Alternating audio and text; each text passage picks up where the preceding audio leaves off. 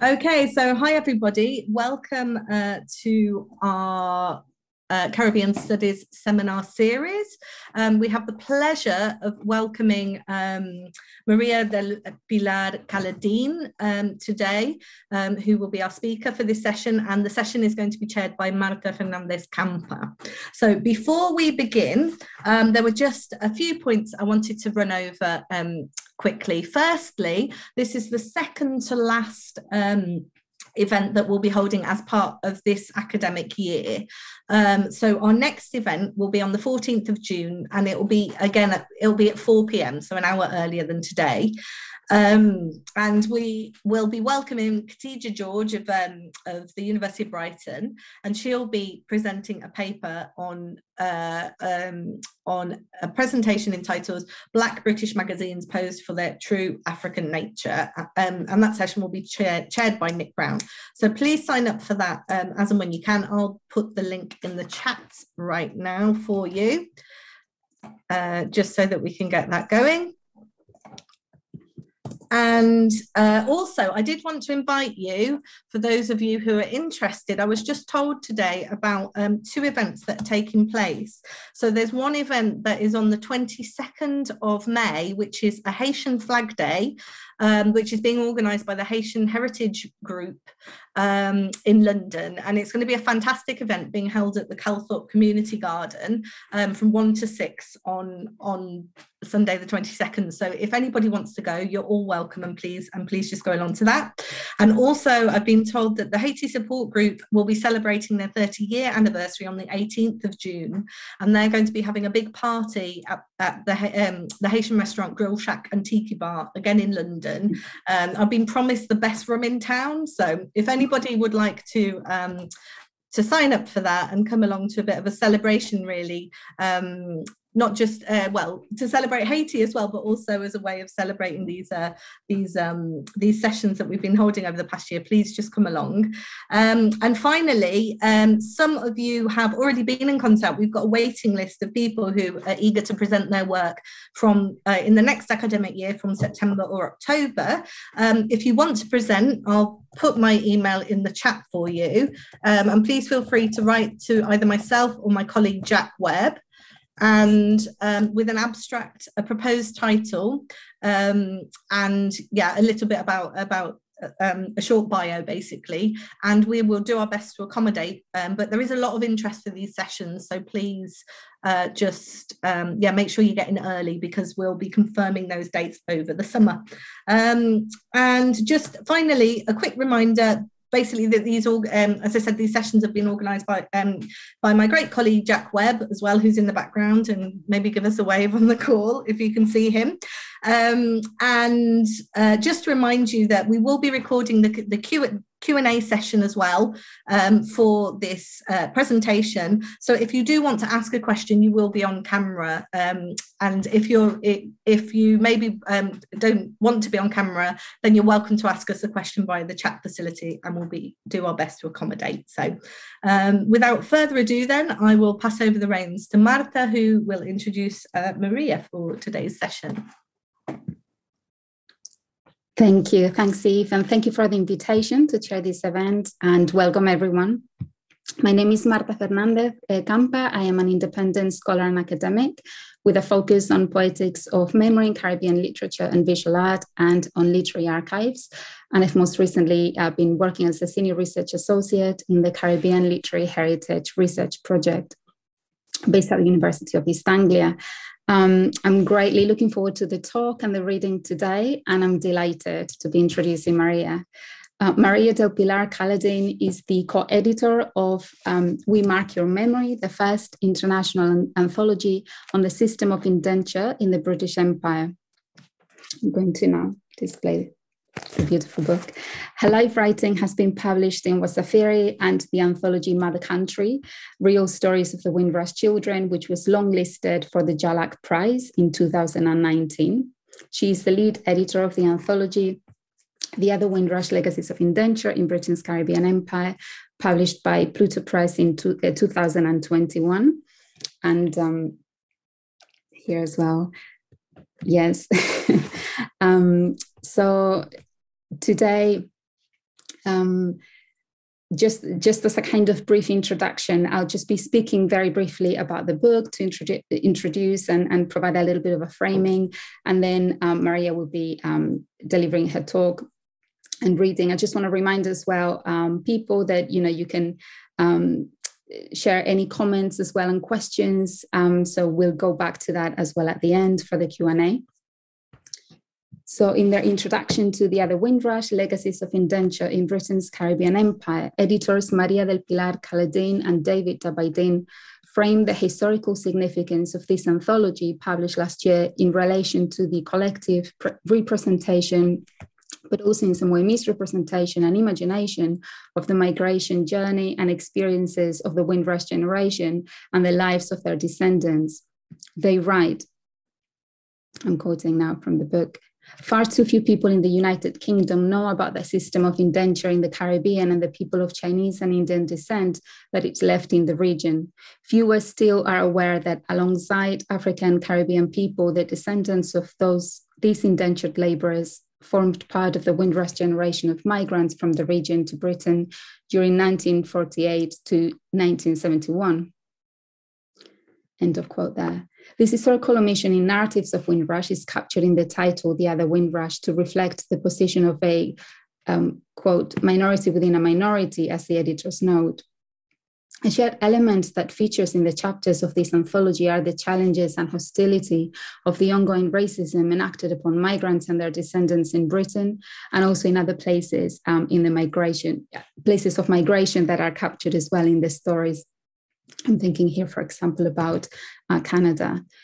There seems to be also a connecting thread featuring many forms of kinship and the formation of community and solidarities among Indian and Chinese Caribbean and African Caribbean migrants, which sometimes also happened in their union and struggle against the pervasive hostile environment still happening today. This anthology features 11 contributions written by a diverse group of people working in acting and the arts, journalism, healthcare, academic, literary and cultural scholarship, and writing. Authors include Jonathan Pang, David Dabaidin, Eli Nyland, Nalini Mohabir, Bom Ramtani, Laini Malkani, Gordon Warneck, Tao Lee Goff, Maria del Pilar Kaladeen, Mr. G, and Charlotte Bailey. Contributors share about life stories of migration from Trinidad, Guyana, and Jamaica. Predominant in those are not only the hardships by cultural and social gatherings, not only the hardships encountered in Britain, but also the source of resistance and connection provided by cultural and social gatherings, food, music, childhood and youth memories in the Caribbean, letters and photographs. The rich and layered textuality and visuality in these pages is a powerful testimony and legacy of intimate ways of imagining, thinking, and making sense of the past in the present that is in dialogue with those memories of ancestors.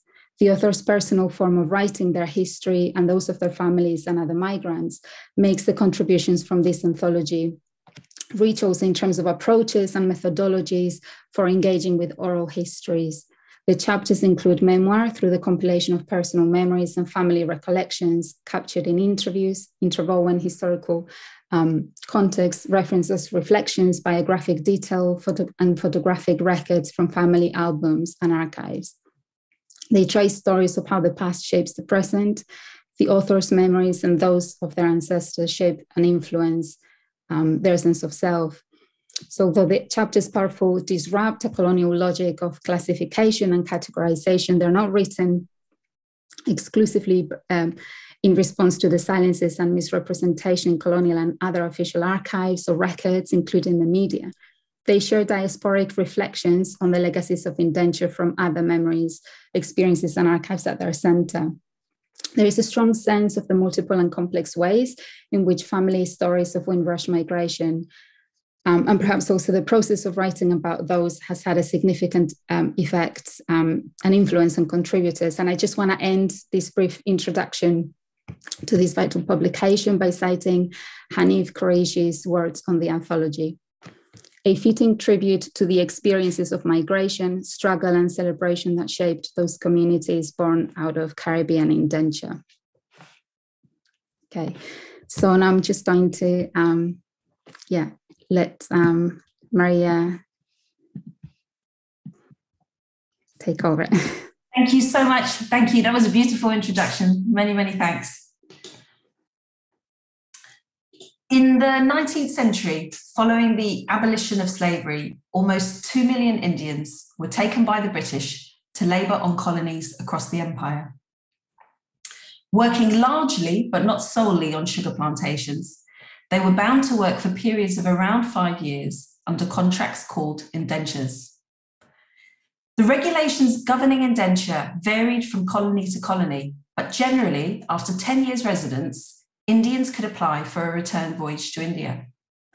Few chose to do so, with the result that Indian communities are found across the Commonwealth as part of the legacy of the indenture system. In addition to Indians, around 18,000 Chinese indentured labourers were brought to the Caribbean between 1853 and 1881. Indenture was not slavery. It was a system of unfree labour that restricted the movements of the workers and subjected them in many cases to serious abuses. Contracts regarding how long labourers could work and what they would be paid were regularly violated, and the law was used to maintain control over workers rather than offer them any real recourse to justice. Indentured workers were taken by the British to Mauritius, South Africa, Sri Lanka, Fiji, Malaysia, and to various parts of the Caribbean. Between 1948 and 1971, the descendants of Caribbean indentured labourers travelled to the UK, my father among them, as part of Generation Windrush. I want to read out this quote from the sociologist Steven Vertevec, which I used in social media since the release of the edited anthology, The Other Windrush. And that's, as Marta said, is a book which brings together stories from descendants of indentured labourers from India and China, whose parents or grandparents were also part of the Windrush generation. I'm going to begin quoting Steve here. Indo-Caribbean peoples in Britain have been overlooked by observers of all kinds, academics, the media, and the general public alike. They have been miscategorised in official statistics and in social perception, and they have been misunderstood by almost all they have come into contact with in this country. Such a variety of obfuscations by others, contrasting with their own self-knowledge of a long history, vibrant culture, and firm identity, both before and after settling here, has been foremost in the experience of Indian Caribbeans in Britain. I'm going to revisit this quote later on in the talk today. So this is from an essay that Steven Vertevec wrote in the 90s. And I want to revisit the quote later on in the talk today to examine why the second sentence doesn't necessarily resonate with the second and third generation of Indian Caribbeans in the UK. This idea of having a strong connection to your Indian Trinidadian or Indian Guyanese identity. I want to begin by exploring some of the reasons why Indians under indenture moved from being a celebrated presence in the Caribbean, with specific reference to Guyana, to figures that were and still are largely unseen as part of the Windrush generation and their descendants here in the UK. I would like to suggest that the existence of Indian people in the Caribbean from the perspective of Britain has been one of appropriation followed by amnesia, and that much of the process of forgetting about indenture that has taken place in the UK is related to the uncomfortable position that the system occupies in British history, following as it did the abolition of slavery. I want to also acknowledge that Indians effectively disappear from the colonial narratives as soon as they are deemed to be no longer useful to the project of empire. As the industry around cane sugar diminished and beet sugar took over, gone were the romanticised depictions of Indians in the Caribbean by writers like William Agnew Paton, Charles Kingsley, and Anthony Trollope, who all visited the Caribbean and wrote about indenture.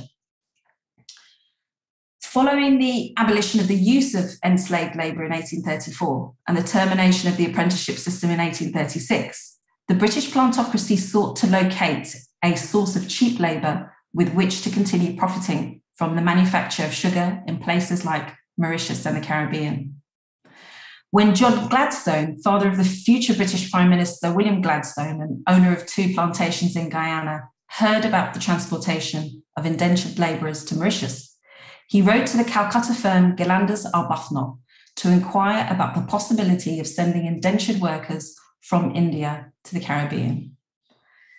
The affirmative response from Calcutta triggered the start of the system of indenture in the Caribbean, a system that would ultimately send around 500,000 Indians to work on sugar plantations in the region and would eventually spread from there across the British Empire. In 1840, John Scobell and the Anti-Slavery Society presented the first defined objections to the system of indenture. In a tract called Hill Coolies, a brief exposure of the deplorable condition of the hill coolies in British Guyana and Mauritius, and of the nefarious means by which they were induced to transport to these colonies, John Scobell used as evidence letters written by Gillanders and Arbuthnot that had sent the first indentured labourers to Mauritius in 1834. Much of Scobell's language in the tract sought to represent the indentured as victims in need of a saviour. And this is typical of the writing of the first decade of indenture, where activists against indenture, who protested what they referred to as a new system of slavery, presented Indians as the helpless prey of recruiters, and the Caribbean plantocracy and British civil servants advocating the system represented them as improved by the system. We can quite consistently describe discourse about indenture in the first few decades of the system as taking place over the bodies of the indentured labourers. And with a few exceptions, their voices are almost entirely absent. Ultimately, opposition to indenture was never strong enough to overcome the power of the West Indian sugar lobby, and the Colonial Secretary of State, Lord John Russell, who had famously referred to his reluctance to sanction what he believed could become a new system of slavery, allowed indenture to continue in spite of what he accurately envisaged would become a race between abuses against Indians under indenture and legislation to reform these abuses. As Howard Temperley wrote in his study of British anti-slavery after abolition, despite these developments and the outspoken terms in which they denounced the Gladstone slave trade, British abolitionists were not in principle opposed to emigration. What could be more desirable, John Sturge reminded the First World Anti-Slavery Convention, than that a steady stream of labourers should flow into the colonies. Sugar would be raised in almost unlimited quantities and at a low price, enough to undersell the blood-stained produce of other nations. The economics of Brazil and Cuba would flounder, the slave trade would fade away, and the British experiment, pure and unsullied, would emerge triumphant. I'm going to end that quote from Howard Temperley there. If we were to take away one idea from the first period of indenture, it should be that in spite of the evidence presented against the system, evidence that was collected by the colonial Indian government and Scobell himself, who went to British Guyana to see the system firsthand, it would be that the fate of the Indians did not preoccupy anyone sufficiently for them to attempt a real halt to the system. And it was left to the Indians themselves, who agitated on plantations and later in writing, to self-advocate, which on many occasions they did to devastating effect. In previous research, I traced the extent to which colonial figures such as magistrates and judges in Guyana were motivated by injustices in the system of indenture and attempted to attack it by writing back to the imperial centre. These efforts typically occurred after uprisings or any agitation on sugar estates, and a clear pattern emerges from which we might see colonist and Indian working in a curious, uncoordinated tandem to agitate for reform. In the case of Guyana, 3 of the most outstanding examples of this are William Devoe, who worked as a stipendiary magistrate in the colony's Chief Justice, Joseph Beaumont, and John Edward Jenkins, who was a barrister who was sent to observe the first formal inquiry into indenture in 1870. As an example of how this pattern worked, in 1869, following an uprising on plantation Leonora, that was triggered by overseers' physical abuse of Indian indentured workers, Devoe wrote a letter to the Colonial Secretary of State, heavily criticising the behaviour of the colonists towards the Indians. His letter prompted the first formal inquiry into indenture in Guyana. This inquiry was attended by the barrister John Edward Jenkins, who went on to write The Coolie, His Rights and Wrongs, a book based on his experiences in the colony. Perhaps the strangest episode in this period is that following his return to England, Jenkins heard about a subsequent uprising on a different plantation, which resulted in police shooting dead 5 labourers in an attempt to galvanise popular opinion against the system. John Edward Jenkins wrote a love story, a novel, Lakshmi and Dillu, based on the lives of 2 labourers struggling to survive the corruption of the plantation system in Guyana. It must be said in relation to all 3 of these men that their concern for and veneration of Indians in the Caribbean was always at the expense of African Guyanese, who they subjected in writing to violent racism. And their texts were very much part of an effort at the time to construct Indians in the Caribbean in colonial discourse as embodying all the characteristics the African Guyanese were portrayed in the same discourse as lacking. From the 1890s onwards, it became impossible for the plantocracy and colonists to continue to portray Indians as the docile and passive saviours of the sugar industry. The sugar industry itself was in trouble, and as planters violated workers' contracts to increase profits, Indians pushed back dramatically. As an Indian Guyanese middle class slowly began to emerge, the concerns of Indians in the colony on and off the plantations began to be raised in the colony's press. And by the time the system of indenture was abolished in 1917, the community had a firm and resounding voice, needing no one to advocate on their behalf. The following letter, printed in the Daily Chronicle in 1911, relating to whether or not Indian children could be exempt from Christian catechism, was typical of the tone of writing of the period.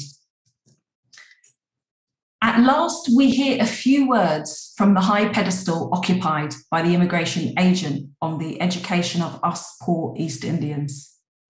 By the long observed silence from that central depot, the place which decides the destinies of the East Indian immigrants, we were inclined to believe that the supreme oracle was never going to exhibit interest on such minor points as the education of the East Indians of British Guyana. Let us hearken very attentively to the words that have come like the Sermon on the Mount to us and grasp the meaning of them very clearly. I want to return, before I move on to a reading from The Other Windrush, to the second part of Steve Vertevek's quote. Let me see if I can just momentarily pull it up for you. You know what, I can't, but I'll read it out for you, that's fine. Such a variety of obfuscations by others, contrasting with their own self-knowledge of a long history, vibrant culture and firm identity, both before and after settling here, has been foremost in the experience of Indian Caribbeans in Britain. So for me, while there's no doubt that that was true for the first generation of Indian Caribbean migrants to the UK, it certainly wasn't my experience growing up. And I hope that what we've all achieved in the anthology, in the making of The Other Windrush, contributors, editors, is a space for us to say what it has meant for us to be part of this migration. And I'd like to read, I'm going to read from my chapter, but I'd also like to read a little from the introduction.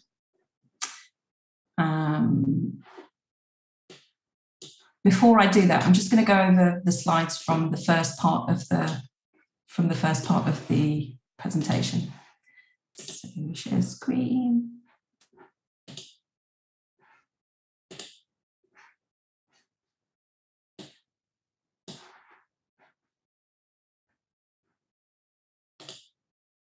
Okay.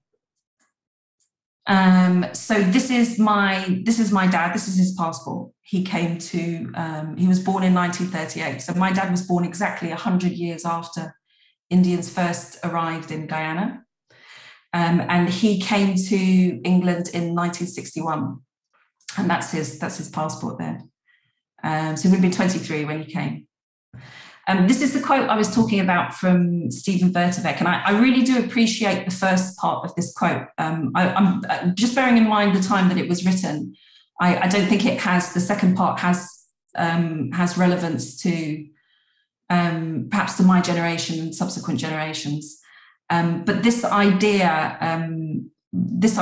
is the idea that we are kind of missing in action from British history is something that's felt, I think, quite strongly by Indian Caribbean people.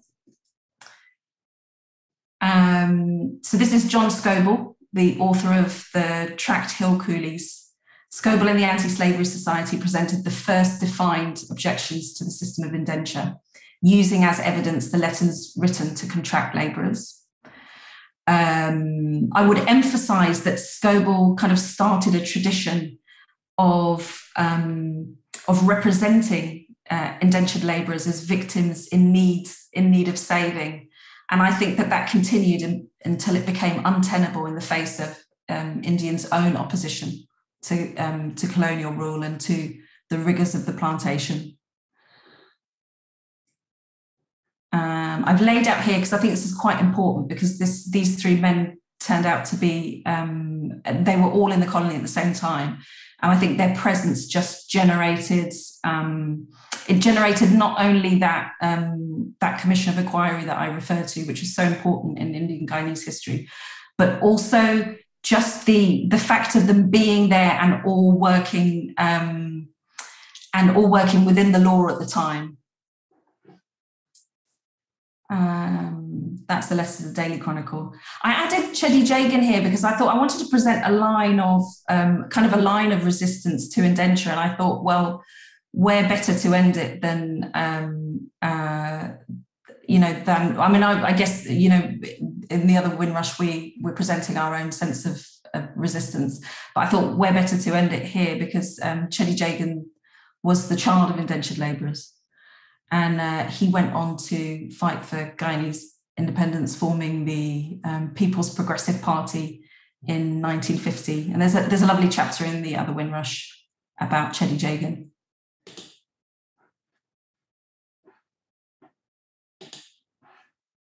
Okay, so this is from the introduction for the Other Windrush, and it's the introduction is called "My Father's Journey Made Me Who I Am." Despite the strong sense of Caribbean identity that connects the contributors to this book, many of us have experienced throughout our lives the blank looks of those who have struggled to place us when we respond to that most loaded of questions: where are you from? Far few people in the United Kingdom know about the system of indenture in the Caribbean and the people of Indian and Chinese descent that it left there. Fewer still are aware that alongside African Caribbean people, the descendants of these indentured labourers form part of the Windrush generation. While this book reflects on the challenges experienced by a community who have effectively lived their lives as a minority within a minority, it is also a celebration of what has been made possible in spite of our invisibility to the general population and the creative ways that we have resisted the silence that surrounds our cultural history. It is unsurprising that Indian Caribbean and Chinese Caribbean people should continue to be largely absent from European versions of colonial history. What has always superseded the discussion of Britain's benefit from close to 2 centuries of African enslavement in the Caribbean is a narrative of imperial benevolence that continually draws attention to the British abolition of the slave trade. Traditionally, this narrative has ignored the system of indentured labour that supplanted it. Within decades of the inception of indenture, a minority of Chinese and Indian Caribbean people were able to access schools and liberate their children from the plantation system. In a few cases, they were able to go overseas for tertiary education. Even before Indian Caribbean migrants left the region as part of the Windrush generation, an Indian Guyanese man named William Hewley Wharton had completed his study of medicine at the University of Edinburgh in 1899. He returned to the colony to work as a doctor. The Chinese Trinidadian bacteriologist Joseph Lennox Palmer whose work on rabies had global significance, also studied at Edinburgh University, completing his degree in 1912. Achievements like this are likely to have been a source of inspiration to others who saw in Britain a place where they might access higher education and wider opportunities. And there is no doubt that these ideas filtered down to many in the Windrush generation. Despite the fact that they have emerged from a little-known community, descendants of indenture have participated in the formation of a British Caribbean identity from the earliest moments of their arrival. It is widely recognised that the NHS is indebted to the workers of the Windrush generation, and a number of the contributors to this book, so myself, Mr. G, Nalini Mohabir and Jonathan Pang, had parents or relatives who worked in the NHS. Indian Trinidadian novelists Samuel Selvon and V.S. Naipaul, who both arrived in the UK in the 1950s, ignited literary fires that inspired later Windrush writers like David Daberdeen, whose poetry volume, Coolie Odyssey, is a journey into the double migrations of Indian indenture and Windrush. Daberdeen's work as an academic and writer was made possible not only by the creation of the Centre for Caribbean Studies at the University of Warwick in 1984, but also through the establishment of publishing houses which supported the work of Caribbean writers and scholars. Jeremy Poynting's Leeds-based People Tree Press, for example, published work by Chinese-Guyanese writers Jan Lo Shineborn and Mei Ling Jin.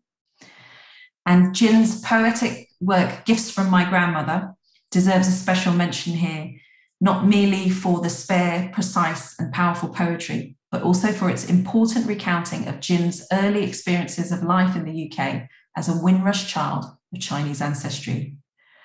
People Tree's contribution to Indian Caribbean literature through the publication of authors both here and in the Caribbean is unparalleled. Indian Guyanese Windrusher Arif Ali, founder of Hanseed Publications, played an important role in the academic development of Indian Caribbean studies. In 1987, Ali published the groundbreaking India in the Caribbean and Benevolent Neutrality, Indian Government Policy and Labour Migration to British Guyana. He also republished the founding text of indentureship studies, Hugh Tinker's A New System of Slavery, the export of Indian labour overseas. The first two of these books were timed to commemorate 150 years since the arrival of the first indentured labourers in Guyana in 1938, and alongside publications in the University of Warwick's Macmillan Caribbean series, they became key texts for the next generation of indenture scholars. Beyond educational institutions, Roy Saw and barrister Rudy Narayan, whose life journalist Laini Malkani reflects on in this anthology, focused on work that can be interpreted as expressions of solidarity with African Caribbean communities who bore the brunt of the institutional discrimination that marked life in the UK in the 1970s and 80s. Roy Saw through his public speaking at Hyde Park, and Rudy Narayan through his legal work from his offices in Brixton. Their efforts defied the divisive politics that marked Guyana following the race riots of the 1960s, and which feature heavily as the inspiration behind the work of spoken word poet Mr. G in his contribution to this book. Bob Ramdani's oral history interview, another chapter in the book, goes some way to showing a contemporary audience what Tao-Lee Goff refers to in her chapter as the strategic essentialism of Black as a political identity. As Mr. G's chapter shows, however, these early solidarities became harder to locate in the decades that followed, and he reflects on this in his recounting of life in the 1990s as the child of an African Ugandan father and Indian Guyanese mother. In 2018, the 70th anniversary of the arrival of the Empire Windrush at Tilbury Docks was marred by revelations that elderly and vulnerable members of the Windrush generation and their children were wrongly threatened with deportation and in some cases incorrectly removed from the UK.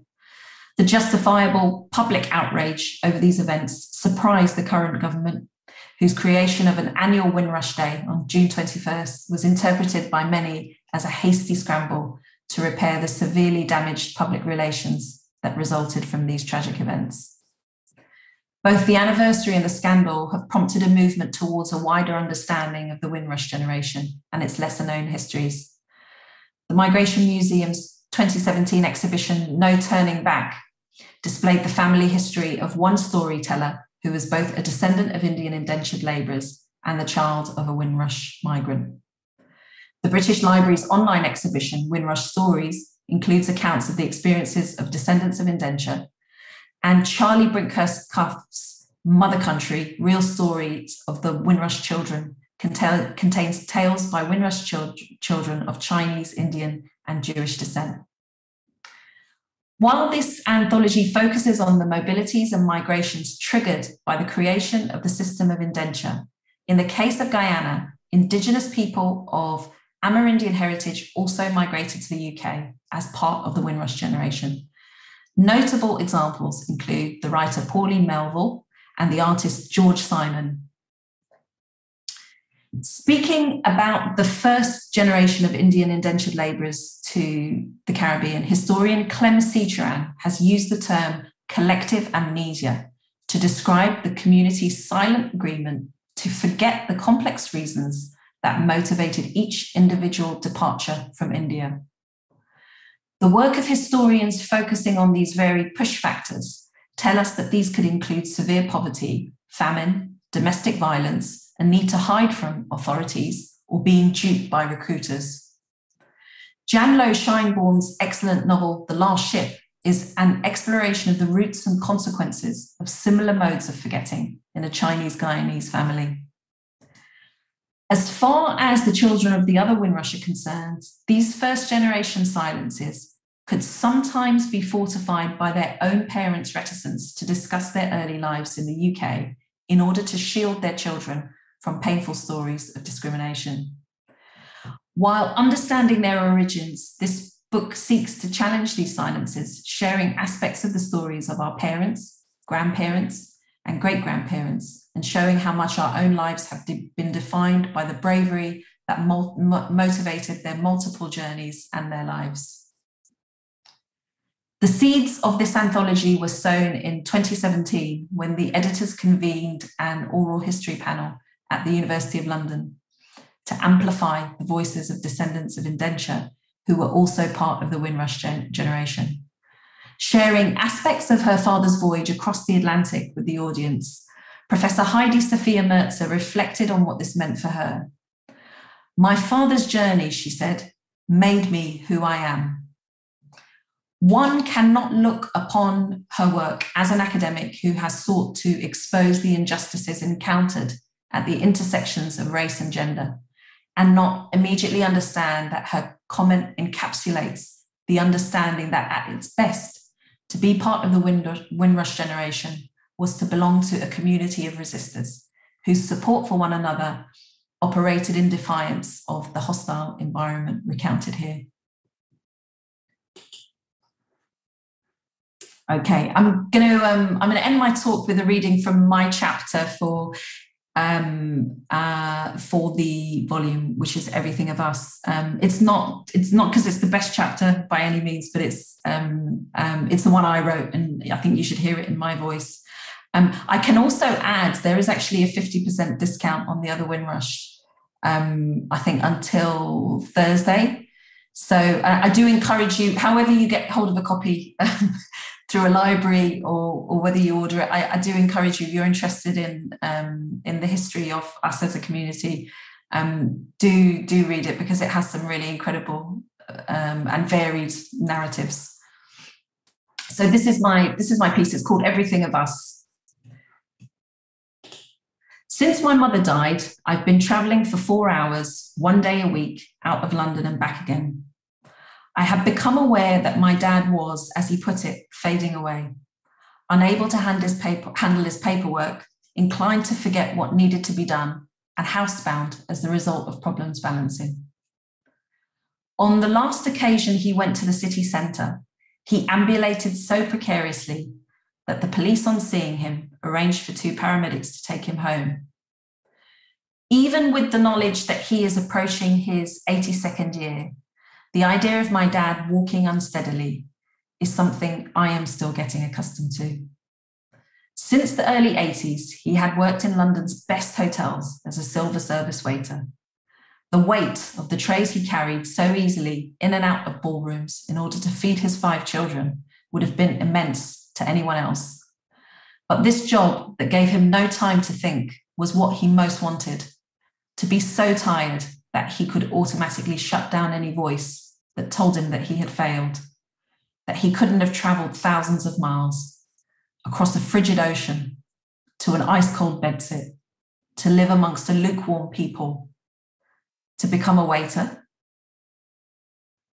He would come home late at night, quietly removing his shoes at the entrance to the house, as he must have done in Guyana as a boy.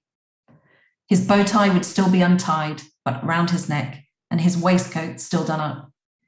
He would remove the tools of his trade from his pockets, bottle opener, cigar cutter, pen. He would have been aware each night he came home to the house that he had not, in any sense, lived up to his father's dreams for him. His father, my grandfather, was the last of 10 children of an indentured labourer named Kaladeen, who had arrived in British Guyana in 1881. Born in 1915, he was named Bihari, and he was the only one of his siblings to avoid a working life on the plantation. Bihari was apprenticed to another Indian Guyanese from whom he learnt the skill of tailoring, eventually opening his own shop in Georgetown. He was a forward-thinking man who educated his daughters as well as his sons and who wanted more for his children. It was Bihari who anglicised our family name from Kaladeen to Kaladeen, keen that we should not be associated with the colonially acquired stain of Kali worship, and that Indianness, while important to him, would not be the thing that held his children back. I understand that my grandfather was loved unreservedly by his children and respected in his community. On a monthly basis, he would make his home a dharamsala by feeding those who were needy in the community. In the heat of the Indian-African race riots of the 1960s, Bihari moved his family to Canada, where 2 of my father's siblings had already settled. He accepted this new world and its colour bars without complaint, taking work as a doorman at the Hotel Fairmont, and he set to picking up the pieces of his life as the shepherd of the family. Guyanese people are not always kind with their words. However, I've never met one who said anything negative about my grandfather. His reputation as a good and kind man was sealed by his early death at 56 of an aneurysm. My father's brothers and sisters were crushed by this loss, made greater by the knowledge that they had not lived up to his educational expectations. But it was my dad, the second eldest, who left not just Guyana, but his entire family, who felt the death less and the sense of having disappointed him more.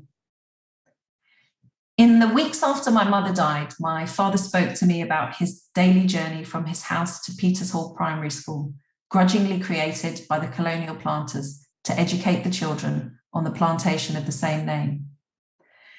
Bihari had gone to the same school as a boy and had the same teacher. This teacher, Teacher Solomon, would look at my dad fixedly at least once a week, and with the firm conviction that the intellectual apple had fallen far from the tree, she would say to him, wagging her finger and shaking her head, "Boy, you are nothing like your father." In many of our conversations, we would return to this walk to school and to the people and events of this time. And it was in the telling and the retelling of these stories that he seemed sometimes to finally understand that my mother, who he had asked for intermittently since her death, was not coming back. Things had been bad between my parents in the months before my mother died. In the hospital, she refused to see him. There was nothing irregular in this. In over 55 years of marriage, they had never managed to find a way to live together without conflict. In the weeks after the ambulance brought him home, he stopped going out. The little he did to help out in the house dwindled away to nothing, and she became responsible for every single meal, washed plate, and hoovered carpet. He retreated into himself, and she would call me angry, resentful, hinting darkly that she had concerns about her own health. Eventually, they stopped talking to each other, a pattern that they had established during my childhood, when one furious bust-up could lead to years of silence. For the majority of my school years, they did not talk at all, but my older brothers remember a time when things were different, when they would occasionally communicate without friction. But they also remember having to physically come between them. And if I try, I too remember these moments. I can see the pieces of her radio scattered on a carpet because he smashed it in that way he had of letting her know that he was the boss and she was nothing. My parents were the sort of people who should have been very particular about who they married and how many children they had. My mother, a fair-haired, blue-eyed Galician from the north of Spain, should have settled for someone as glacial as herself. Then she would not have spent the remaining decades of her life blaming her husband's culture and her children's mixedness for the mess of her life. My father should definitely not have had 5 children. He hated noise and he hated disorder, and in that singular Caribbean way, he believed that discipline was something that should be whacked into a child. Perhaps he should have married a woman light-hearted enough not to always take him literally, who understood the Guyanese need to perform, that what we say is not necessarily true, that sometimes it's more about how it sounds, that words and their meanings can sometimes have separate lives. There had been signs before, but they are never really signs before, are they? In truth, they become what we have decided to see after the fact. It was difficult to tell if his memory had deteriorated after his first stroke. He gets very confused, my mum would say, but she didn't take it further and I didn't press her. I wondered if this confusion was just his way of shutting her down.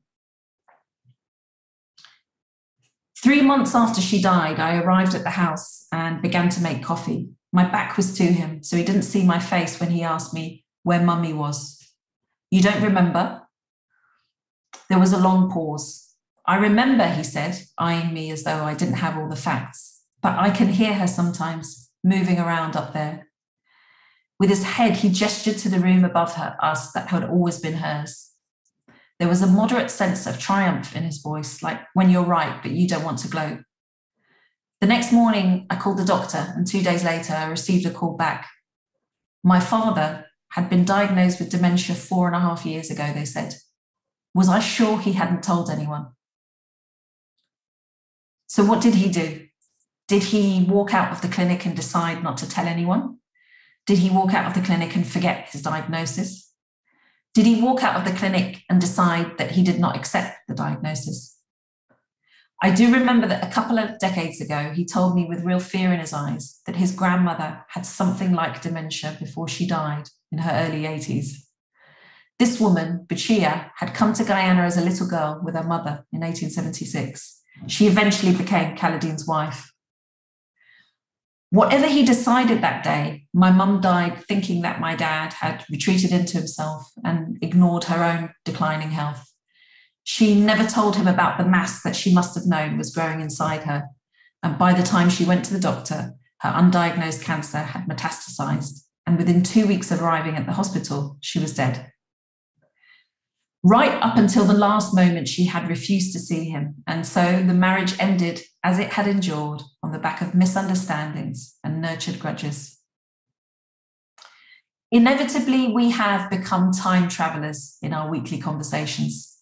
We talk a lot about that journey to his primary school in Guyana, along the road that ran past the cane fields. We talk about how he used to follow the road back home at lunchtime and see his uncles, Kaladeen's sons, and employees of the plantations peacefully engaged in their lunch. He told me that he hadn't wanted to disturb them as they looked so grateful for their break. Why? What would they have said? I asked him. Oh, you know, come here, boy.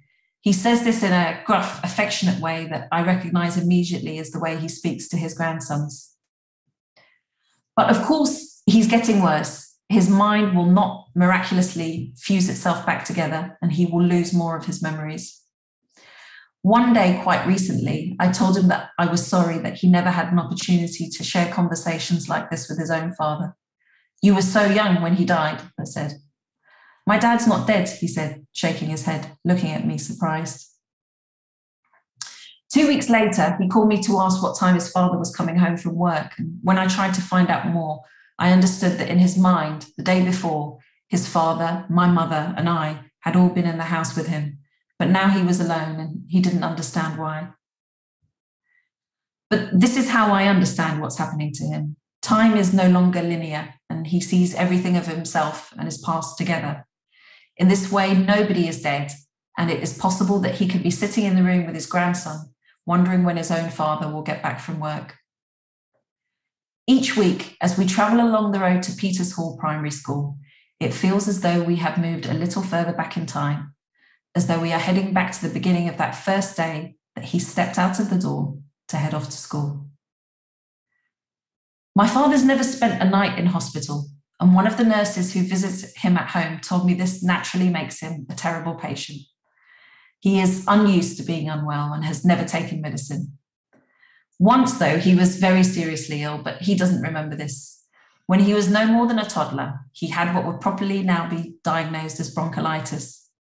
I know this because my uncle, my father's older brother, told me that he remembered their maternal grandfather, a striking-looking South Indian man who spoke Tamil, coming to the house and asking his daughter, my grandmother, to let him take care of him.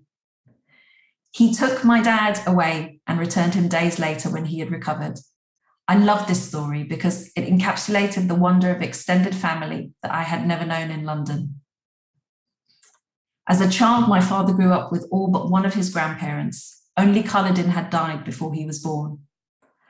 I imagine this man, that family law has it, travelled to Guyana independently of the indenture system. I imagine him, handsome, dark-skinned and grey-haired, striding off down the road with my dad in his arms and his daughter looking on, safe in the knowledge that he could make everything right. In the coming months, my dad will forget many more things, but I hope that some fragment of this story about his grandfather will remain. The story of a man who loved his daughter, a daughter who trusted her father, and a child held secure and certain in the land of his birth, peaceful and unaware of all that he would one day leave behind. I'm going to stop there. I'd love to just share with you my very last slide. Let's see if I can. Yes. Which was, I mean, these are all very much family stories. So I just made this little collage of myself and my brothers. So you could see a little bit of my family. So photos are something that were really important in the creation of the Other Windrush, and we tried to fit, as you know, I'm sure a lot of you will know, it's expensive to put colour photos in books, but we tried to get as many black and white images of people's families as we could, so you could follow the stories of our grandparents and great-grandparents along with us. Thank you. Thank you for listening, everyone. Thank you. Thank you so much, Maria, for such a rich and informative and thought-provoking lecture and talk as well, and reading. Thank you so much for that reading. So I just want to remind everyone to please share all comments and questions as well in the chat, and I'll be also checking that. I also put a link to Pluto Press so that you can get, if you don't have a copy, you can get a copy there. And there's, as Maria mentioned as well, there's the 50% discount right until the 12th of May. So make sure to check it out. Thank you. So, right, so as I say, I encourage you. I'm going to start, Maria, with a question, and we can give a little bit of time as well for other comments and questions coming through. But I was really struck, and I find that as well in your work so much, right? These very, very rich scholarship, and also very kind of different types of scholarship that you include, and different types of research and different types of writing that you include in your own work, and that also figure as well very much in the anthology. So I was wondering as well, and this is something that, we've had also conversations among ourselves about, right? How to find that kind of balance between finding your own voice. Because one thing that I find in your writing And especially as well in these pieces that, of course, it very much sounds like your own voice, which obviously, it is your piece, but considering that you're also recounting and you're sharing as well memories from your family, memories from your ancestors, from your research. But I was wondering if perhaps you could talk a little bit as well about that process as well, and of finding that balance as well, and perhaps how do these different forms of research that you do, oral history research, and also research in archives, particularly in colonial archives that I know is part of your work and your scholarship. So I was wondering if you could talk a little bit about that. Yeah, I think, one of the nice things about perhaps coming from a less conventional academic background, because I left school when I was 15, and I did all the qualifications I needed to go to university as an adult, and which was, it's really hard. I did it while I was working. Like, having left with no GCSEs, it was a really difficult thing to do. But it kind of, I have always felt like I was on my own little journey, and in that sense, I didn't really have a mentor or an idea of how I should write or how I should be an academic, except for perhaps in a way David Daberdeen, who's the co-auditor of the Other Windrush. And if you look at kind of his writing, it's very much kind of like an eruption of literary scholarship and life writing and poetry and fiction. So if I have been influenced by anyone, it would be him. And I think I'm very, very grateful to him for because he was the only Indian Guyanese academic I knew for a long time. I'm very grateful to him for kind of leaving that legacy of, I'm going to call it a mess, because I think it is in comparison to some of the past that other academics follow, because it made me think, well, it's okay to do this. It hasn't hurt him. So, I guess also there's at the age that I got my PhD, there was also less of a sense that I had to do stuff for the academy or for my career, and more sort of, I have something to say, I'm just going to say it. If people want to read it, brilliant. Wouldn't that be a great added bonus?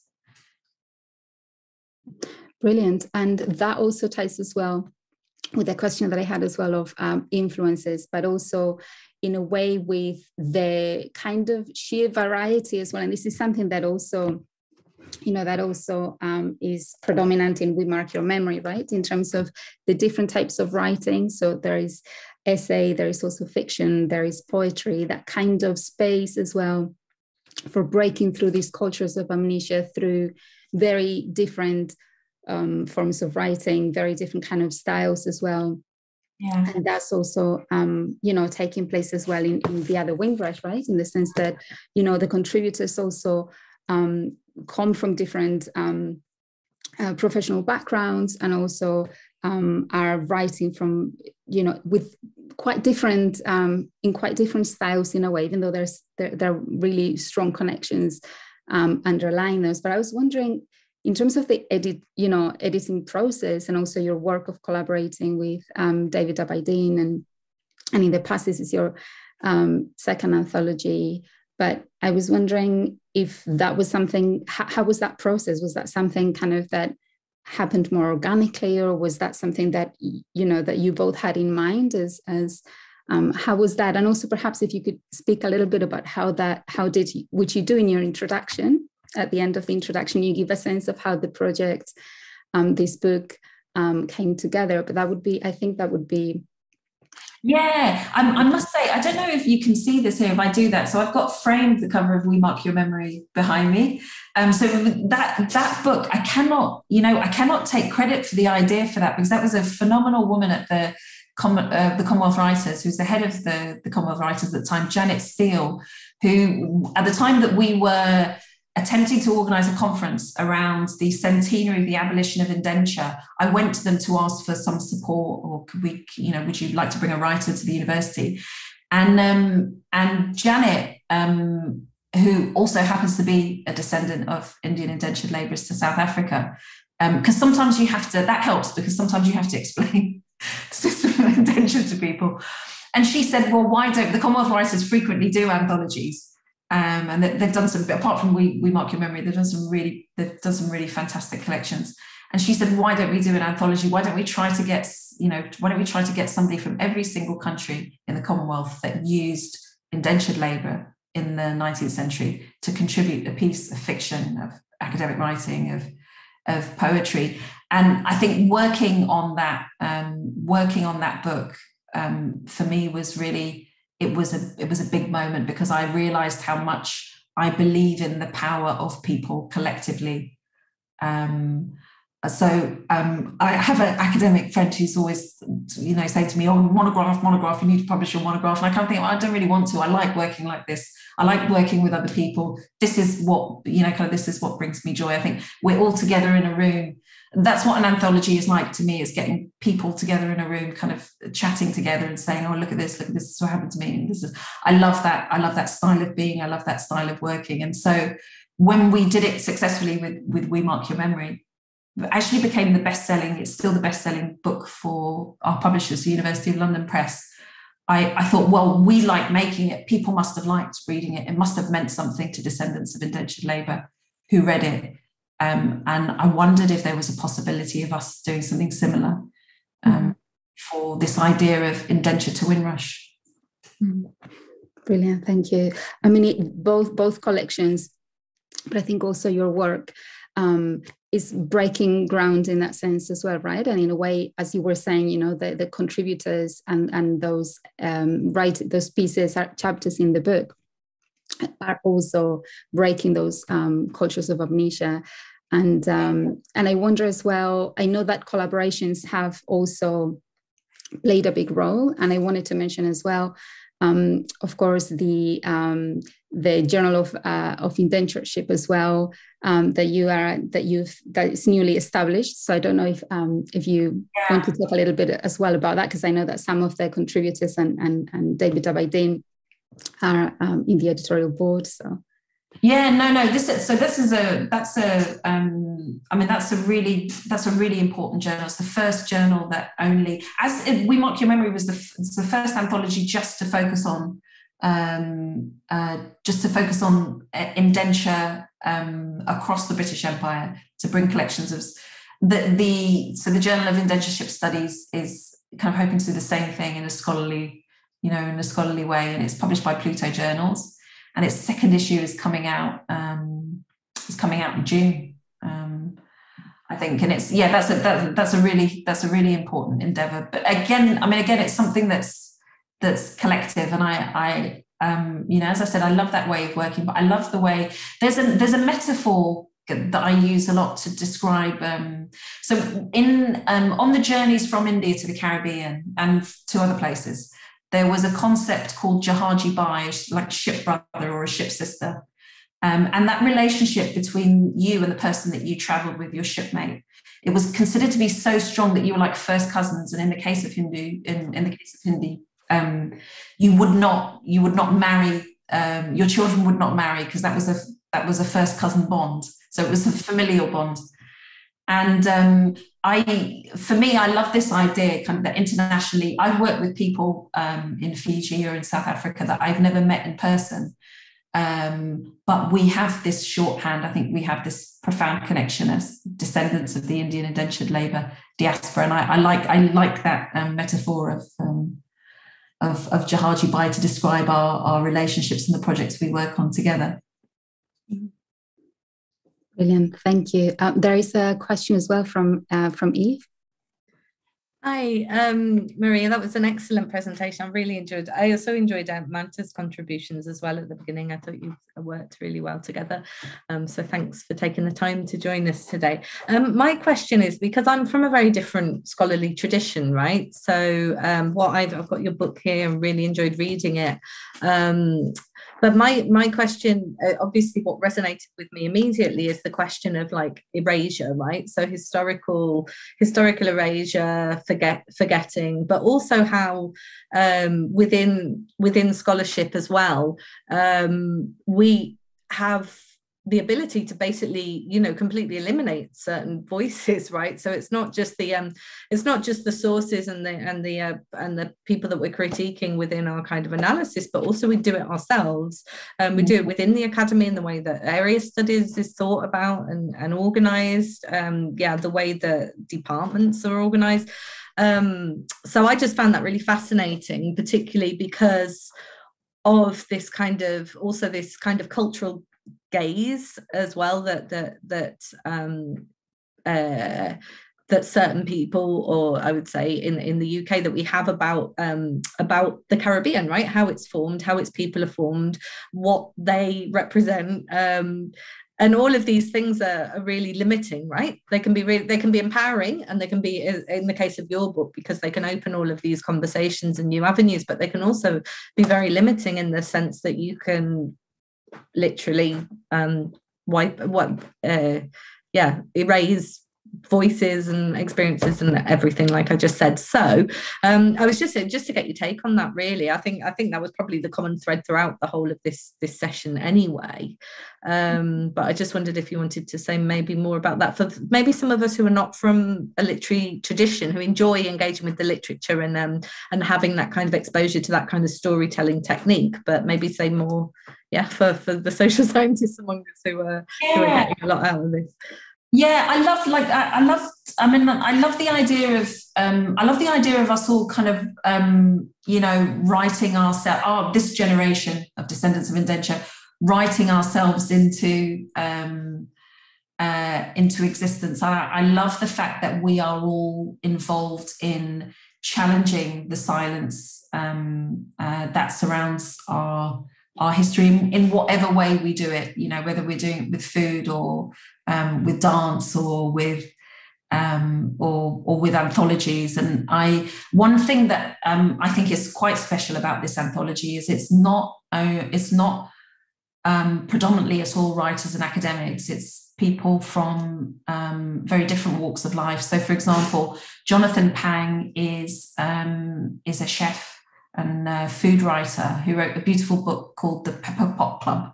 And he actually opens the book. His chapter is the first chapter, and he is not in spite of the cookbook, he's not a professional writer, and the value of his contribution is immense. I think there's something very special about approaching people who are not typically asked to write, and seeing what they come back with. So the actor Gordon Warnick, who was in he might be a bit more famous for EastEnders now, but he was in My Beautiful Laundrette with Daniel Day-Lewis. So he wrote a really lovely chapter about how, his experiences as an actor and how people immediately expected him to have Indian heritage, and this challenge he had to go through auditions and people saying, but aren't you Indian? Don't you? And he would say, well, for a long time he didn't say, and then he did eventually say, oh, well, I'm Guyanese, and he met with that silence I speak with in the introduction. There's something really, really nice about kind of like, having people in those. So I think Gordon and Jonathan are probably both in their mid-50s, and you can imagine how wound up they must have been all these years having to kind of tell this story of their origins. And then you give them a chance to write, and it's like bang, I actually have something to say about this. And it's in both cases, the something that they have to say is spectacular, because both of them are children of women who came here on their own, and that in itself is really important, because there aren't enough Windrush narratives by and about women who came here on their own, and how they made that journey and how they supported themselves. And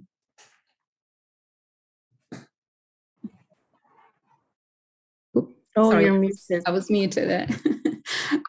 Thank you, Maria. There's also a question from Ellie Kramer.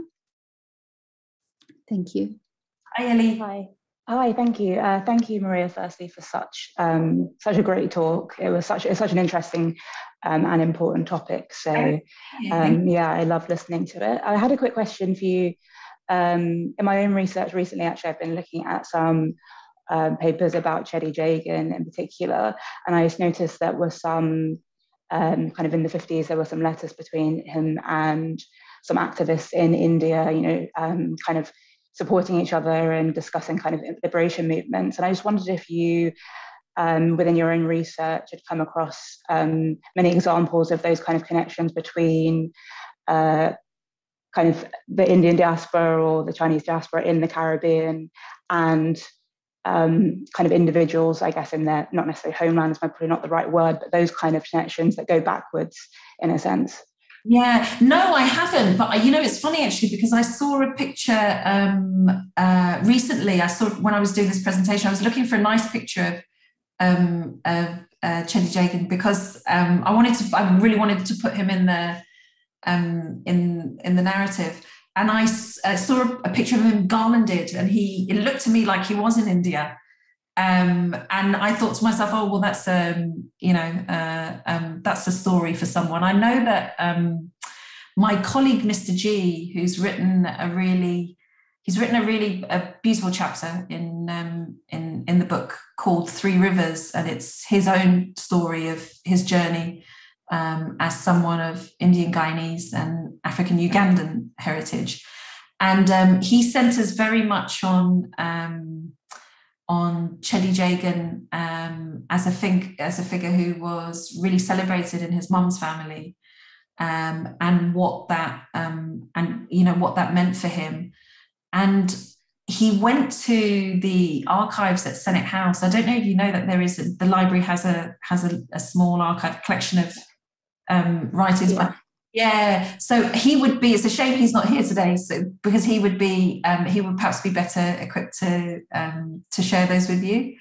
But it's like, you know, I put that picture of Cheddi Jagan in there, and it's like I said, my dad is still with us, so I visit him once a week in a care home. He's really frail, but his memories of Guyana are very strong. And one of his kind of most one thing that he remembers very well is he was a stenographer in the Parliament in Guyana. He remembers Cheddi Jagan very well. He remembers him being a very kind of striking figure, a very striking man.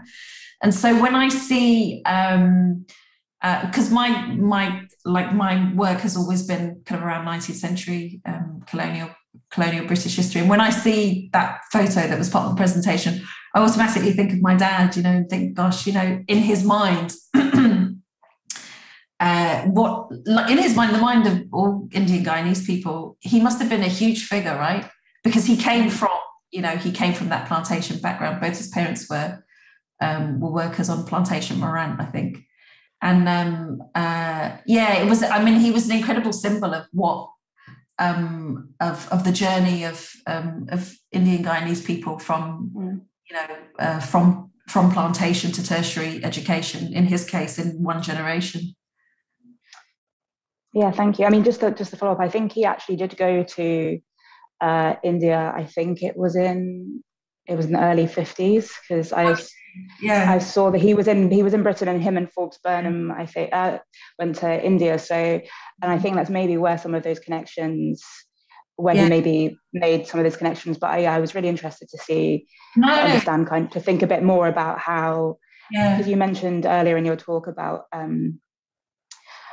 I don't know, the kind of, I guess, the second and third generations of migrants from the Caribbean. Here, my grandmother is Indo-Trinidadian, but I always wonder about those. Like, it doesn't feel like for me personally, doesn't feel like there's that much of a connection to those, you know, Indian roots necessarily. But it was interesting to see in Jagan's papers that there was that he had some kind of connections and relationship to India. So I just wondered kind of a question. But no, your research sounds. I'm really happy to hear about what you're doing. It sounds like amazing research. So yeah. Thank you. But no, thank you very much anyway. If someone else has got a question, so thanks for being here. Thank you. And I'm going to read as well 2 comments, and then we have another question as well. So there was a comment from Thomas said, thank you so much, Maria, such a moving conclusion when you read your piece from the anthology. And there's also as well a comment from N. Armour. Thank you, Maria Kaladeen, for a wonderful presentation. Would like to discuss this topic more. And I believe there's a question as well from Mo. Thank you. Hello. Hi. Thank you so much, Maria, Kaladeen. I don't know why I call people by both first and second names. My children tell me off about it all the time. But it was really wonderful, your presentation. And just thank you so much for sharing that, your excerpt from the book, very personal, and very touching. And I was struck by your reference to Professor Clem Ciceran, whom I had the privilege of having as my tutor when I did a Caribbean Studies degree, and hearing him talk about this collective amnesia, which also could be, I suppose, extrapolated, and in a way he did do that, during the years that we were with him, when we would have conversations around, around slavery coming out of the continent of Africa, and not people not kind of wanting to face up to hard truths. And history is one of those sites that is, it's a site of a lot of emotion and contestation and so on. And I think it's really important, that you reference that, because it isn't just, in the context of Indian indentureship, but also, of course, African slavery and all sorts of other, areas of history. So thank you for that. Really important. Thank you so much for coming. That's interesting, because it's something that Marta and I talk a lot about, this idea of memory and remembering. And just as I was walking home today, I was thinking there are so many kind of mentions of, amnesia and memory, and then in my dad's case as well, the story that I was reading out is about, the memories that he's held on to and those that are kind of slipping away from him. So it's like, it seems kind of, you've really picked up the theme of the day. Yeah. I found it really important. And lovely hearing you talk about Jahaji Bai and sort of explaining that. And I've put in the chat, it's if people click on it, that I don't know if you know that it's a calypso that came out. It's so lovely you've put that there, because I would never have thought to, and it's actually referenced by Mr. G in the chapter that I was talking about. Okay. Yeah, it's very, very moving what he's saying about how he saw this performed in Trinidad and the effect that it had on him as a young man. To hear this man singing about his identity as though it was something to celebrate it, and exactly. And then there was a lot of there were elements of serious criticism when he came out with that song, because people were saying, oh my God, it's like historically inaccurate, and what are you saying, and sort of missing the kind of the bigger picture, which was about togetherness, about unity, about us living on in this space. And it's a beautiful song. It's a really beautiful song. Yeah. Thank you.